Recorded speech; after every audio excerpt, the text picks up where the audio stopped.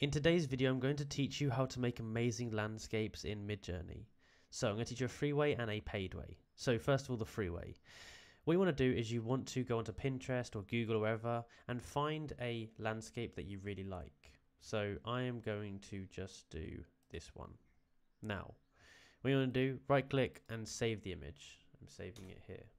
Now you want to go to Midjourney and do this, /describe. It's going to open a little box here. Click on that. Now, you want to add the photo in that you just got. Click enter. What this is going to do is it's going to analyze the photo you've given it and figure out what it is and describe what it is. Now, it's given us 4 different descriptions of what this is. And these descriptions are also prompts. So, read through them, see which one is the most accurate representation of this. I'm going to say number 1, just to be quick. Click number 1. And now it's going to create an image based upon that prompt it's just generated, like this. Now, while I wait for this, I'm going to teach you the paid method. The paid method is you go to this website called PromptBase. Here you're going to get insane prompts that will be very consistent and exactly to your liking every single time. So, let's say you want an alien landscape. We can search that in here, go to Midjourney.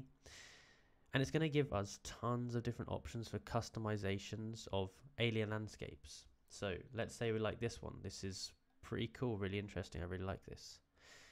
So if you want to be able to generate stuff like this, what you're going to need to do is get this prompt. It costs $3.99. And then from here, it's going to give you the prompt and the keywords to create stuff like this. Now, what's really cool about this is that it's completely customizable, and they'll give you instructions on how to customize it, which will allow you to get consistent results every single time. So you just buy that, you get the prompt, and you put it into Midjourney, the same as this. Now, as we've been waiting, we're almost done for this. Should be a few more seconds, and boom. This is what is created based upon this landscape image here.